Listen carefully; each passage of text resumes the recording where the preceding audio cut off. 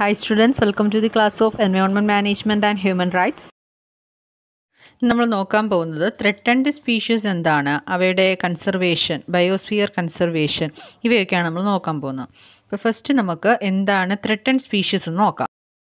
Threatened species എന്ന് പറഞ്ഞാൽ വളരെ അറ്റൻഷൻ കിട്ടേണ്ട ജീവികളാണ്. അതായത് അവയുടെ എണ്ണം നമ്മുടെ ഭൂമിയിൽ കുറഞ്ഞുകൊണ്ടിരിക്കുകയാണ്. അപ്പം ഇങ്ങനെയുള്ള സ്പീഷീസുകൾ ഇല്ലാതായി കഴിഞ്ഞാൽ അത് നമ്മുടെ ബയോഡൈവേഴ്സിറ്റിയാണ് അഫക്റ്റ് ചെയ്യുന്നത്. അപ്പം ഈ ജീവികളെയൊക്കെ നിലനിർത്തുന്നതിന് പ്രത്യേക സംരക്ഷണം കൊടുക്കുന്നതിന് വേണ്ടി നമ്മൾ ഏതൊക്കെയാണ് ഈ ത്രെറ്റൻഡ് സ്പീഷീസിൽ വരുന്നത് എന്നുള്ളതിന് നമ്മൾ കാറ്റഗറൈസ് ചെയ്തിട്ടുണ്ട്. അപ്പോൾ എന്താണ് ഈ ത്രെറ്റൻഡ് സ്പീഷീസ്, ആ ഒരു കോൺസെപ്റ്റ് എന്താണെന്ന് നോക്കാം. Threatened species are any species which are vulnerable to എൻഡേജ്മെൻറ്റ് in the near future. സമീപ ഭാവിയിൽ തന്നെ ഇവയുടെ എണ്ണം വളരെയധികം കുറയും. അതായത് വംശനാശ ഭീഷണി നേരിട്ടുകൊണ്ടിരിക്കുന്ന ജീവികളെയാണ് നമ്മൾ ത്രെറ്റൻഡ് സ്പീഷീസ് എന്ന് പറയുന്നത്. ഇവ നമ്മൾ കണക്കാക്കുന്നത് ചില മാത്തമാറ്റിക്കൽ മെഷർ നോക്കിയിട്ട്, ഇവയുടെ ഒരു പോപ്പുലേഷൻ ഗ്രോത്ത് എങ്ങനെയാണ് അതിൻ്റെ ഒരു മെഷർ നോക്കിയിട്ടാണ് ഇവയുടെ എണ്ണം കണക്കാക്കുകയും അവ ഏത് കാറ്റഗറിയിൽ വരണം എന്നുള്ളത് നമ്മൾ തീരുമാനിക്കുകയും ചെയ്യുന്നത്.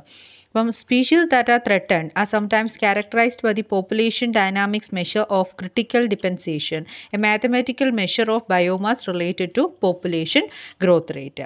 അപ്പം നമ്മൾ ത്രെറ്റൻഡ് സ്പീഷീസിനെ മൂന്നായിട്ടാണ് കാറ്റഗറൈസ് ചെയ്തിരിക്കുന്നത്: endangered species, vulnerable species and rare species. Endangered species എന്ന് പറഞ്ഞാൽ ഇപ്പോൾ തന്നെ വംശനാശ ഭീഷണി നേരിട്ടുകൊണ്ടിരിക്കുന്ന, അവയുടെ സർവൈവൽ നമ്മൾ വേണ്ടുന്ന മെഷർ എടുത്തില്ല എന്നുണ്ടെങ്കിൽ അവയുടെ നിലനിൽപ്പിനെ ബാധിക്കുകയും അവ ഒരെണ്ണം പോലും ഭൂമിയിൽ അവശേഷിക്കാതിരിക്കുകയും ചെയ്യും. അങ്ങനെയുള്ളതാണ് എൻഡേഞ്ചേർഡ് സ്പീഷീസ് എന്ന് പറയുന്നത്. Endangered species are considered in recent danger of extinction and whose survival is unlikely if factors causing there decline continue to operate. Then vulnerable species. Vulnerable species എന്ന് പറഞ്ഞാൽ സമീപഭാവിയിൽ തന്നെ വംശനാശ ഭീഷണി നേരിടാൻ സാധ്യതയുണ്ട്. അതായത് എൻഡേഞ്ചേർഡ് കാറ്റഗറിയിലോട്ട് പൊയ്ക്കൊണ്ടിരിക്കുന്ന സ്പീഷീസുകളാണ് വൾണറബിൾ സ്പീഷീസ് എന്ന് പറയുന്നത്. Vulnerable species are under threat such that they may have to B classified as endangered in the near future if causal factors continue to operate. അത് ചിലപ്പം വേട്ടയാടലാകാം. അങ്ങനെയൊക്കെയുള്ള നമ്മൾ പല ജീവികളും എന്ത് ചെയ്യുന്നുണ്ട്, വേട്ടയാടുന്നുണ്ട്. അപ്പോൾ അങ്ങനെ അപൂർവമായിട്ടുള്ള അല്ലെങ്കിൽ വംശനാശ ഭീഷണി നേരിട്ടുകൊണ്ടിരിക്കുന്ന ജീവികളുടെയൊക്കെ എണ്ണത്തിൽ വളരെയധികം കുറവുണ്ടാകും. അപ്പോൾ അതുണ്ടാകുന്നതിന് വേണ്ടിയാണ് നമ്മൾ അതിന് വേണ്ടിയുള്ള നിയമങ്ങളൊക്കെ കൊണ്ടുവന്നിട്ടുള്ളത്. അപ്പം endangered species, vulnerable species. Next കാറ്റഗറിയാണ് rare species. Rare species എന്ന് പറഞ്ഞാൽ അപൂർവ ഇനം ജീവികൾ. അതായത് അത് നാച്ചുറലി തന്നെ നമ്മുടെ ഭൂമിയിൽ വളരെ എണ്ണം കുറവാണ്. അപ്പം അങ്ങനെയുള്ളതാണ് അപൂർവ ഇനം അല്ലെങ്കിൽ റെയർ സ്പീഷീസ് എന്ന് പറഞ്ഞാൽ. അവയ്ക്കും സ്പെഷ്യൽ അറ്റൻഷൻ കൊടുത്തില്ല എന്നുണ്ടെങ്കിൽ എന്താണ്, അവയുടെ നിലനിൽപ്പിനെ അത് ബാധിക്കും. Rare species R species with small total population size in the world. അപ്പം ഇതെല്ലാം തന്നെ ചിലപ്പോൾ ഒരു കാറ്റഗറിയിൽ, ഒരു ജിയോഗ്രഫിക്കൽ ഏരിയയിൽ മാത്രമായിട്ട് എൻഡേഞ്ചേർഡ് ആയിട്ടുള്ളവയാകാം, അല്ലെങ്കിൽ ഓൾ ഓവർ ദി വേൾഡ് നമുക്ക് എന്താണ് അതിൻ്റെ എണ്ണം കുറഞ്ഞുകൊണ്ടിരിക്കുന്നവയാവാം. അപ്പോൾ ഇതൊക്കെയാണ് ത്രെറ്റൻഡ് സ്പീഷീസ് എന്ന് പറയുന്നത്. നമ്മൾ പ്രധാനമായിട്ടും ഇതിനെ കാറ്റഗറൈസ് ചെയ്യുന്നതിൻ്റെ ഉദ്ദേശം എന്താണെന്ന് വെച്ചാൽ ഇവയ്ക്ക് സ്പെഷ്യൽ അറ്റൻഷൻ കൊടുക്കണം, ഇവയുടെ എണ്ണം കുറയാൻ പാടില്ല, അതിന് വേണ്ടുന്ന മെഷർ എടുക്കണം. അതിൻ്റെ ഒരു കണക്കിന് വേണ്ടിയാണ് നമ്മൾ ഇതിനെ ഇങ്ങനെ കാറ്റഗറൈസ് ചെയ്യുന്നത്. Next IUCN red list of threatened species. IUCN red list എന്ന് പറയുന്നത് നമുക്ക് ഇതുപോലെ ത്രെറ്റൻഡ് ആയിട്ടുള്ള സ്പീഷീസിനെ പല രീതിയിൽ കാറ്റഗറൈസ് ചെയ്ത് ലോകത്തിൽ തന്നെ ഏതൊക്കെ ജീവികളുണ്ട്, അതിൻ്റെ ടാക്സോണമിക്കൽ ഗ്രൂപ്പ്, അതിൻ്റെ ആ ഒരു വർഗീകരണം, ഹൈറാർക്കി എല്ലാം ബേസ് ചെയ്ത് ഏത് സ്ഥലത്താണ് എന്നുള്ള ഇതിൻ്റെ എല്ലാം കംപ്ലീറ്റ് ആ ഒരു എത്ര നമ്പർ ഉണ്ട് എന്നുള്ളതിൻ്റെ ഫുൾ ഒരു ലിസ്റ്റാണ് ഈ IUCN റെഡ് ലിസ്റ്റ് എന്ന് പറയുന്നത്. വളരെ നമുക്ക് ഏത് ഏരിയയിൽ ഏതൊക്കെ ജീവികളാണ് ഈ എൻഡേഞ്ചേർഡ് കാറ്റഗറിയിൽ വരുന്നത് എന്നുള്ളത് നമുക്ക് ഈ ലിസ്റ്റിൽ നിന്നും വ്യക്തമാണ്. അപ്പോൾ ഇത് എസ്റ്റാബ്ലിഷ് ചെയ്തത് 1964 അപ്പം ഇതിൻ്റെ ഒരു എക്സ്പാൻഷൻ എന്ന് പറയുന്നത് international union four conservation of nature red list which includes the list of threatened species. Threatened സ്പീഷീസിൻ്റെ നമ്പറാണ് ഇതിൻ്റെ അകത്ത് ഉൾപ്പെടുത്തിയിട്ടുള്ളത്. അപ്പം ലോകത്ത് തന്നെ ഏറ്റവും കോംപ്രിഹെൻസീവ് ആയിട്ടുള്ള ഗ്ലോബൽ കൺസർവേഷൻ സ്റ്റാറ്റസ് ഷോൺ ചെയ്യുന്ന, biological സ്പീഷീസിൻ്റെ global conservation status Sean ചെയ്യുന്ന ലോകത്തെ തന്നെ ഏറ്റവും കോംപ്രിഹെൻസീവ് ആയിട്ടുള്ള ഒരു ഇൻവെൻ്ററിയാണ് ആക്ച്വലി ഈ IUCN റെഡ് ലിസ്റ്റ് എന്ന് പറയുന്നത്. International union four conservation of nature red list. അപ്പം ഇതെന്ന് പറഞ്ഞാൽ ഈ ഒരു ലിസ്റ്റിൽ ഉൾപ്പെടുത്തിയിരിക്കുന്നത് ചില ക്രൈറ്റീരിയ ബേസ് ചെയ്താണ്. ആ ക്രൈറ്റീരിയയിൽ വരുന്ന സ്പീഷീസുകളെയാണ് നമ്മൾ എന്ത് ചെയ്യുന്നത്, ഈ ഒരു ലിസ്റ്റിൽ ഉൾപ്പെടുത്തുന്നത്. That is it uses a set of criteria to evaluate the extinction risk of thousands of species and subspecies. അപ്പോൾ എത്രമാത്രം ഇത് എൻഡേഞ്ചേർഡ് ആകാൻ സാധ്യതയുണ്ട്, വൾണറബിൾ ആയിട്ടുണ്ട് എന്നുള്ളതിൻ്റെ കൃത്യമായിട്ടുള്ള ഒരു ലിസ്റ്റ് ഇവർ പിന്നെ എന്ത് ചെയ്യുന്നുണ്ട്, കീപ്പ് ചെയ്യുന്നുണ്ട്. അപ്പം അതൊരു ഇവാലുവേഷൻ ബേസിൽ ഇവാലുവേറ്റ് ചെയ്ത് അതിന് എത്രമാത്രം സംരക്ഷണം കൊടുക്കണം എന്നുള്ളത് എന്ത് ചെയ്യാനായിട്ട് സാധിക്കും, നമുക്ക് ഗ്ലോബലി തന്നെ ഡിസിഷൻ എടുക്കാനായിട്ട് സാധിക്കും. അപ്പം വർഷം തോറും എന്ത് ചെയ്യാറുണ്ട്, ഈ ലിസ്റ്റിൽ ചേഞ്ചസ് വരുത്താറുണ്ട്. കാര്യം അത് അപ്ഡേറ്റ് ചെയ്യും. കാര്യം ഓരോ വർഷവും എന്താണ് ഇതിൻ്റെ ഈ ലിസ്റ്റിൽ സ്പീഷ്യസിൽ നമ്പറിലൊക്കെ എന്ത് ചെയ്യും, ചേഞ്ചസ് വരും. The numbers of species listed in each red list category change each time. The IUCN red list is updated. For each red list update, IUCN provides summaries of the numbers of species in each category by taxonomic group and by country. അപ്പം country വൈസും അതുപോലെ തന്നെ ഇവയുടെ ആ ഒരു biological grouping ഉണ്ടല്ലോ, ആ ഒരു ബേസിലുമെല്ലാം ഓരോ കാറ്റഗറിയിലും ഏതൊക്കെയാണ് റെഡ് ലിസ്റ്റിൽ വന്നിട്ടുള്ളത് എന്നുള്ളതിൻ്റെ കൃത്യമായിട്ടുള്ളൊരു സമ്മറി എന്ത് ചെയ്യുന്നുണ്ട്, IUCN അപ്ഡേറ്റ് ചെയ്തുകൊണ്ടേ ഇരിക്കുന്നുണ്ട്. അപ്പോൾ അതാണ് IUCN റെഡ് ലിസ്റ്റ് എന്ന് പറയുന്നത്. IUCN റെഡ് ലിസ്റ്റിൽ ഏകദേശം 1,60,000 സ്പീഷീസാണ് പിന്നെ എന്താണ് ഏകദേശം ഉൾപ്പെട്ടിട്ടുള്ളത്, ഈ ത്രെട്ടൻഡ് കാറ്റഗറിയിൽ ഉൾപ്പെട്ടിട്ടുള്ളത്. അപ്പം ലേറ്റസ്റ്റ് ഇൻഫർമേഷൻ 2019 അനുസരിച്ച് 41% ഓഫ് ആംഫിബീവിയൻസ് എന്താണ് ത്രെട്ടൻഡ് കാറ്റഗറിയിലാണ് വന്നിട്ടുള്ളത്. അതുപോലെ കോറൽ റീഫ്സ് 33% ത്രെട്ടൻഡ് കാറ്റഗറിയിൽ വന്നു. IUCN റെഡ് ലിസ്റ്റ് അനുസരിച്ച് 9 കാറ്റഗറീസാണ് നമ്മൾ ത്രെട്ടൻഡ് സ്പീഷ്യസിനെ നമ്മൾ കാറ്റഗറൈസ് ചെയ്തിരിക്കുന്നത്. അപ്പം അതായത് ഫസ്റ്റ് എന്ന് പറയുന്നത് എക്സ്റ്റിങ്ക്റ്റ് എന്ന് പറഞ്ഞാൽ ഇങ്ങനെ ചില ജീവികൾ ഉണ്ടായിരുന്നു എന്ന് പറയുന്നതല്ലാതെ അവ പ്രത്യേകിച്ച് തെളിവുകളൊന്നുമില്ല. എന്താണ് നമുക്കത് റിമൈൻഡ് ചെയ്യുന്നുണ്ടോ എന്നുള്ളതിനെക്കുറിച്ച് ഒരു അവയർനെസ്സും ഇല്ല, അതിനെക്കുറിച്ച് ഒരു തെളിവുമില്ല, ഇപ്പം ഇല്ല, നമ്മുടെ ഭൂമിയിൽ കാണപ്പെടുന്നില്ല. Next extinct in the wild. Extinct in the wild എന്ന് പറയുന്നത് അത് ജീവിച്ചിരുന്നു എന്നുള്ളതിന് തെളിവുണ്ട് എന്നുള്ളത് മാത്രം, അല്ലാതെ എന്താണ് ഇപ്പോൾ അവ ഇല്ല. എക്സ്റ്റിൻക്റ്റ് in the world, non only to survive in captivity or as A നാച്ചുറലൈസ്ഡ് population outside is historic range. ഇപ്പം ദിനോസേഴ്സ് ഒക്കെ ആണെന്നുണ്ടെങ്കിൽ പണ്ട് ജീവിച്ചിരുന്നു, അതിന് തെളിവുകളുണ്ടായിരുന്നു, ദാറ്റ്സ് ഓൾ, ഇപ്പോൾ ഇല്ല. നെക്സ്റ്റ് ക്രിട്ടിക്കലി എൻഡേഞ്ചേർഡ് എന്ന് പറയുന്നത് വളരെ വംശനാശ ഭീഷണി വളരെയധികം, അതായത് ഇനിയും 1-2 മാത്രം അവശേഷിക്കുന്ന രീതിയിൽ critically endangered, extremely high risk of extinction in the wild, അതാണ് ക്രിട്ടിക്കലി എൻഡേഞ്ചേർഡ്. നെക്സ്റ്റ് കാറ്റഗറി എന്ന് പറയുന്നത് endangered, high risk of extinction in the wild. അപ്പോൾ ഉടനെ തന്നെ എന്ത് ചെയ്യും, അത് എക്സ്റ്റിങ്ക്റ്റഡ് ആവാൻ സാധ്യതയുണ്ട്, എൻഡേഞ്ചേർഡ് എന്ന് പറയുന്നത്. നെക്സ്റ്റ് വൾണറബിൾ, അത് നമ്മൾ മുമ്പേ പറഞ്ഞതാണ്, ഉടനെ തന്നെ എൻഡേഞ്ചേർഡ് ആവാൻ സാധ്യതയുള്ള, high risk of എൻഡേഞ്ച്മെൻറ്റ് in the world ആണ് വൾണറബിൾ. നിയർ ത്രെട്ടൺ എന്ന് പറഞ്ഞാൽ ഉടനെ തന്നെ എന്തായിക്കോളും, വൾണറബിൾ ആ ഒരു കാറ്റഗറിയിലോട്ട് ഓരോന്ന് കഴിയും തോറും സാധ്യത എന്ത് ചെയ്തുകൊണ്ടിരിക്കുന്നു, കൂടിക്കൊണ്ടിരിക്കുന്നു. ആ ഒരു സ്റ്റേജിലാണ് ഈ ഒരു കാറ്റഗറൈസേഷൻ കൊടുത്തിരിക്കുന്നത്. അപ്പോൾ നിയർ ത്രെട്ടൻഡ് എന്ന് പറഞ്ഞാൽ ഉടനെ തന്നെ എന്താണ് വൾണറബിൾ കാറ്റഗറിയിലോട്ട് വരും, അല്ലെങ്കിൽ likely to become endangered soon.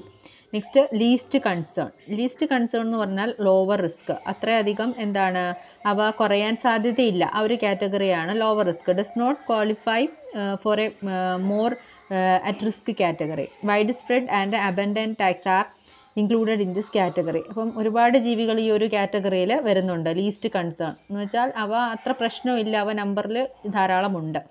Next data deficient എന്ന് പറയുന്നത് അവയുടെ ഈ ചില ജീവികളുടെ എക്സ്റ്റിൻഷൻ നമുക്ക് ഉറപ്പിക്കാൻ സാധിക്കില്ല, അല്ലെങ്കിൽ അവയുടെ കൃത്യമായ നമ്പറുകൾ നമുക്ക് കിട്ടാനുള്ള ആ ഒരു പ്രോബ്ലം കാരണം ഡേറ്റ ഡെഫിഷ്യൻ്റ് ആണ്, നമുക്ക് ആവശ്യമായിട്ടുള്ള അതിൻ്റെ വിവരങ്ങൾ കിട്ടുന്നില്ല. അങ്ങനെയുള്ള കാറ്റഗറിയിലുള്ള ജീവികളാണ്, അല്ലെങ്കിൽ അതിന് ഒരു category കൊടുത്തിട്ടുള്ളതാണ് data deficient. Not enough data to assess it's risk of extinction. Next not evaluated.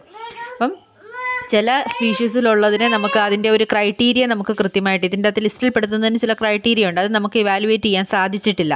അങ്ങനെയുള്ള ലിസ്റ്റിലുള്ളവയാണ് not evaluated, has not yet been evaluated against the criteria. നമ്മൾ ഈ സാധാരണയായിട്ട് IUCN റെഡ് ലിസ്റ്റ് റെഫർ ചെയ്യുന്ന ഗവൺമെൻറ് ഏജൻസികളും അതുപോലെ റിസർച്ച് സ്കോളേഴ്സ് അതുപോലെ wild life departments ഇവയൊക്കെ എന്ത് ചെയ്യും, ഈ IUCN റെഡ് ലിസ്റ്റ് റെഫർ ചെയ്യാറുണ്ട്.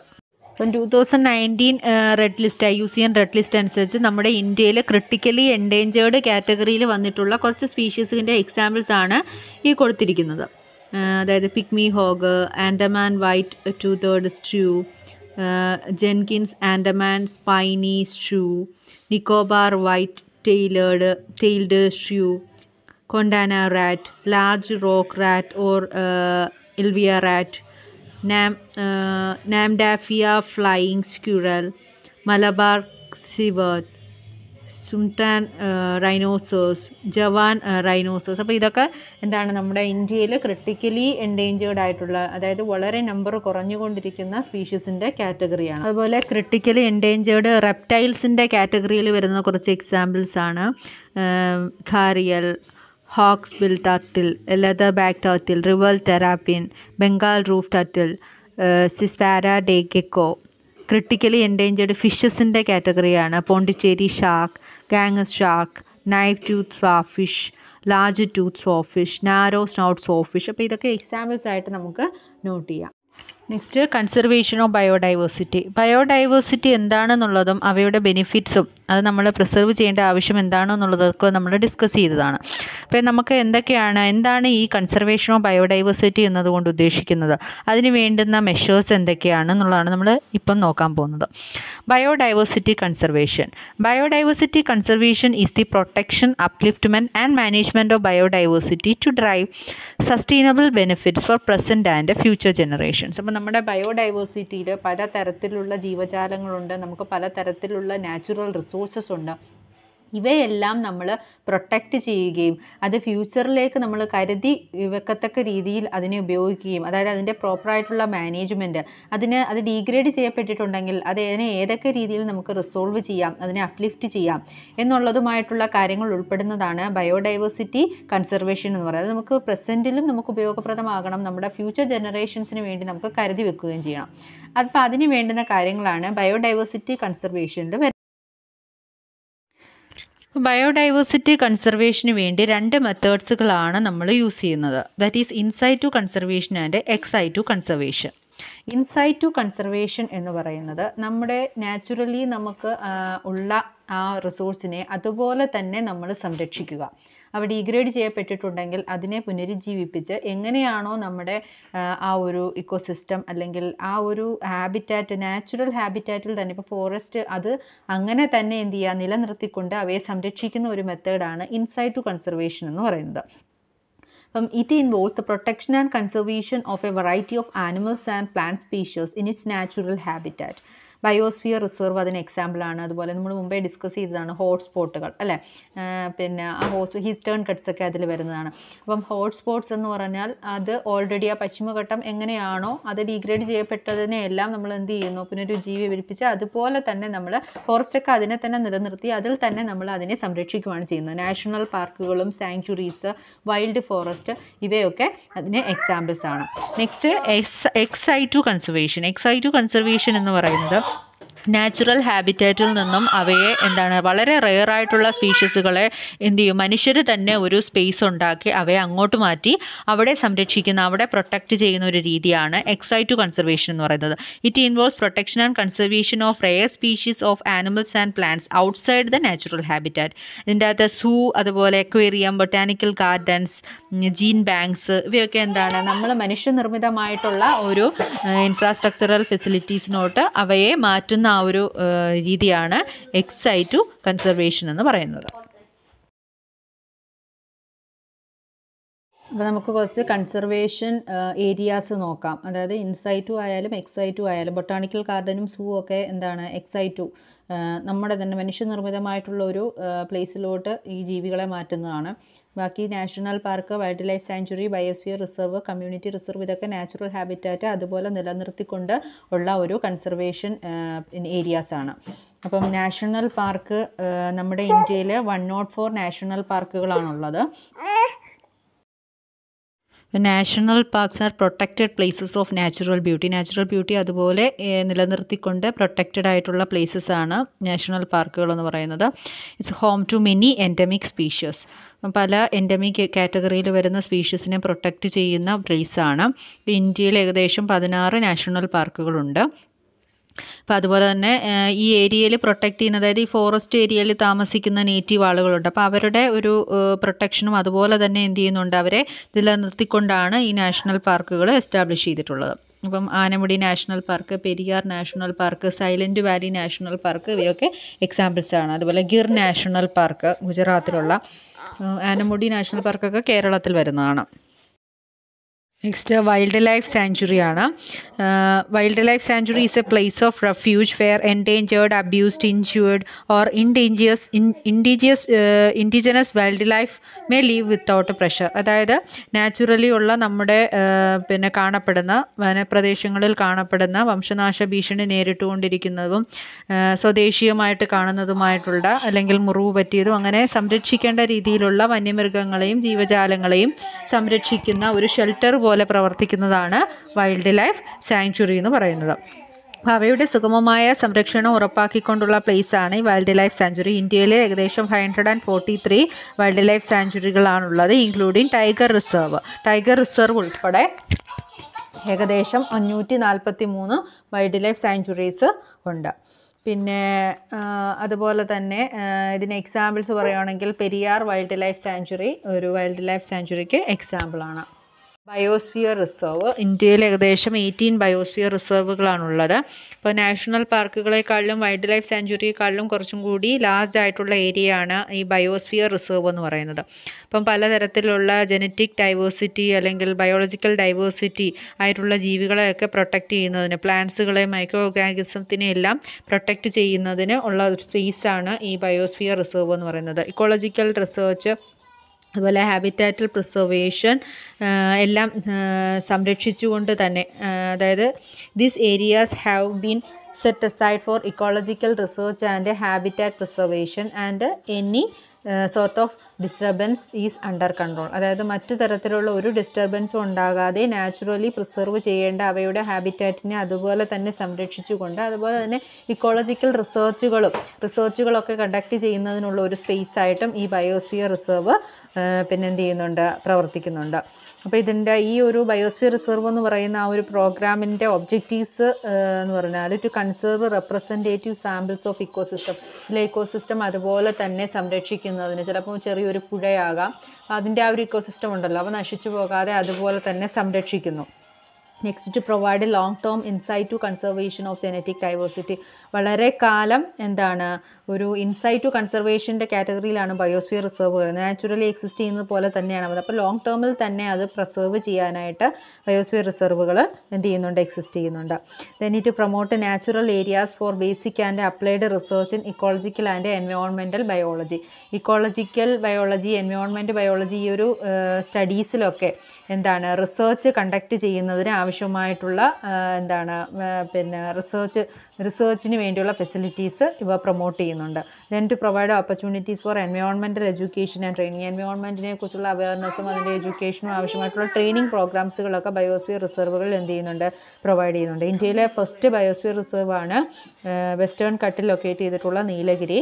തമിഴ്നാട്, കേരള, കർണാടക ആ ഏരിയാസ് എല്ലാം കവർ ചെയ്തുകൊണ്ടുള്ള ഒരു ബയോസ്ഫിയർ റിസർവാണ്. Next community റിസർവാണ്.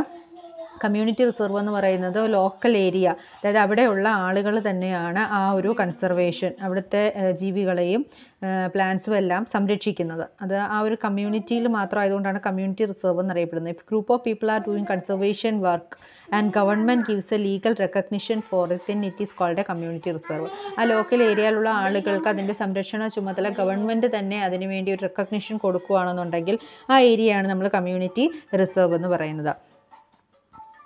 അപ്പം ലാൻഡ് എന്ന് പറയുന്നത് ഒന്നുകിൽ പ്രൈവറ്റ് ലാൻഡ് ആയിരിക്കും, അല്ലെങ്കിൽ ആ കമ്മ്യൂണിറ്റി മൊത്തത്തിൽ ഓൺ ചെയ്യുന്ന ലാൻഡ് ആയിരിക്കും. അപ്പം പിന്നെ അത് പക്ഷേ ഗവൺമെൻറ് ഓൺഡ് ലാൻഡുകളും കൺസർവേഷൻ റിസർവുകളിൽ വരുന്നുണ്ട്. അപ്പം ഏതാണെന്നുണ്ടെങ്കിലും അവിടുത്തെ പിന്നെ പ്രൊട്ടക്ഷൻ ഏറ്റെടുത്തിരിക്കുന്നത് അവിടുത്തെ ലോക്കൽ കമ്മ്യൂണിറ്റിയാണ്. അപ്പം conservation resource are usually found around the protected area networks like national park, wild life sanctuary. അതായത് നമ്മുടെ ഓൾറെഡി ഉള്ള പ്രിസർവ്ഡ് ഏരിയാസ് ഉണ്ടല്ലോ, നാഷണൽ പാർക്കുകളുടെ വൈൽഡ് ലൈഫ് സാങ്ച്വറീസും അവയുടെ പരിസര പ്രദേശങ്ങളിൽ തന്നെയുള്ള പിന്നെ എന്താണ് ഏരിയാസാണ് ഈ കമ്മ്യൂണിറ്റി റിസർവുകളുടെ കാറ്റഗറിയിൽ വരുന്നത്. Next botanical garden. ഹോട്ട്സ്പോട്ടുകളെ കുറിച്ച് നമ്മൾ ഓൾറെഡി ഡിസ്കസ് ചെയ്തതാണ്. അതും ഒരു ബയോസ്ഫിയർ റിസർവേഷൻ കാറ്റഗറിയിൽ വരുന്നത് തന്നെയാണ്, കൺസർവേഷൻ പ്ലേസ് തന്നെയാണ്. ബൊട്ടാണിക്കൽ ഗാർഡൻ എന്ന് പറയുന്നത് എക്സൈറ്റ് ടു കൺസർവേഷൻ ആണ്. അതായത് മനുഷ്യർ തന്നെ അതിന് വേണ്ടി ഒരു ഏരിയ എന്ത് ചെയ്യുന്നതാണ്, ഒരു സ്പേസ് പ്രൊവൈഡ് ചെയ്യുന്നതാണ്. Botanical garden is a garden dedicated to the collection, cultivation, preservation and display of a wide range of plants labeled with their botanical names. Botanical names അപ്പോൾ അത് നമുക്ക് വിസിറ്റ് ചെയ്ത് കഴിഞ്ഞാൽ പല തരത്തിലുള്ള വെറൈറ്റി ആയിട്ടുള്ള പ്ലാന്റ്സുകൾ നമുക്ക് കാണാനായിട്ട് സാധിക്കും. ബൊട്ടാണിക്കൽ എന്ന് പറയുമ്പോൾ പ്ലാന്റ്സുകളാണ് അതിൻ്റെ അകത്ത് ഉൾപ്പെടുത്തിയിട്ടുള്ളത്. അപ്പം പലതരത്തിലുള്ള പ്ലാന്റ്സുകൾ അവയുടെ ബൊട്ടാണിക്കൽ നെയിമോടുകൂടി അത് ലേബൽ ചെയ്ത് എന്ത് ചെയ്യുന്നുണ്ട്, അവയെ പ്രിസർവ് ചെയ്യുന്നുണ്ട്. ഇപ്പം ലാൽബാഗ്, ബാംഗ്ലൂരിലെ ലാൽബാഗ് ഒരു ബൊട്ടാണിക്കൽ ഗാർഡനാണ്. അതുപോലെ Jawaharlal Nehru tropical botanic garden and research institute ട്രിവാൻഡ്രത്തുണ്ട്. അപ്പോൾ ഇതൊക്കെ എന്താണ്, പ്ലാന്റ്സുകളെ പ്രിസർവ് ചെയ്യുന്നതിനുള്ള ഒരു എക്സൈറ്റു കൺസർവേഷൻ ഏരിയയാണ്. നെക്സ്റ്റ് സൂ നമ്മളെ സുവോളജിക്കൽ ഗാർഡൻ എന്ന് വിളിക്കുക, അതായത് മൃഗങ്ങളെ സംരക്ഷിക്കുന്നതിന് വേണ്ടിയുള്ളതാണ്. അപ്പോൾ അതായത് അവിടെ എന്താണ്, നമ്മൾ പലതരത്തിലുള്ള ആനിമൽസിനെ എന്ത് ചെയ്യുന്നു, അവിടെ പ്രിസർവ് ചെയ്യുന്നു. It's a facility in which all animals are housed within enclosures displayed to the public and in which they may also breed. അപ്പോൾ അവയെ എന്ത് ചെയ്യുന്നു, നമ്മൾ എൻക്ലോസ്ഡ് ആയിട്ടാണ് അവയെ വളർത്തുന്നത്. അവയ്ക്ക് ഇഷ്ടമുള്ളിടത്തൊന്നും പോകാൻ പറ്റില്ല. നിങ്ങൾ സൂസൊക്കെ വിസിറ്റ് ചെയ്തിട്ടുണ്ടായിരിക്കുമല്ലോ. അത് മാത്രമല്ല ആളുകൾക്ക് അവിടെ വന്ന് വിസിറ്റ് ചെയ്യാനുള്ള സൗകര്യമുണ്ട്. പിന്നെ അതുപോലെ തന്നെ അവ എന്ത് ചെയ്യും, ബ്രീഡ് ചെയ്ത് അവ കൂടുതൽ അതിൻ്റെ കുഞ്ഞുങ്ങളെയൊക്കെ എന്ത് ചെയ്യുന്നുണ്ട്, വളർത്തിയെടുക്കാനായിട്ടുള്ള സൗകര്യം സൂവിലുണ്ട്. അപ്പം അതിന് എക്സാമ്പിൾസ് പറയുകയാണെങ്കിൽ നമ്മുടെ ട്രിവാൻഡ്രം സൂ ഉണ്ട്, ചെന്നൈ, വെണ്ടലൂർ, അരിങ്ങർ അണ്ണ സുവോളജിക്കൽ പാർക്ക്, ഇവയൊക്കെയാണ് സൂവിന് എക്സാമ്പിൾസ്. അപ്പോൾ ഇത്രയാണ് നമ്മുടെ ബയോ കൺസർവേഷൻ ഏരിയാസ് എന്ന് പറയുന്നത്, അല്ലെങ്കിൽ നമ്മുടെ കൺസർവേഷൻ ഓഫ് ബയോഡൈവേഴ്സിറ്റിയുടെ കാറ്റഗറിയിൽ വരുന്നത്. Okay, thank you.